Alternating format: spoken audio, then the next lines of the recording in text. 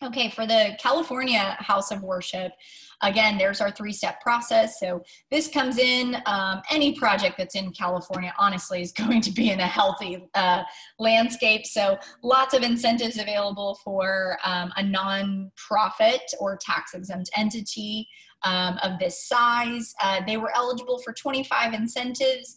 They purchased the $500 report, sat down with Grace for an hour-long call. Again, that soft circle call, she was able to help them navigate the good, the bad, the ugly, as well as give them an estimate for those incentives.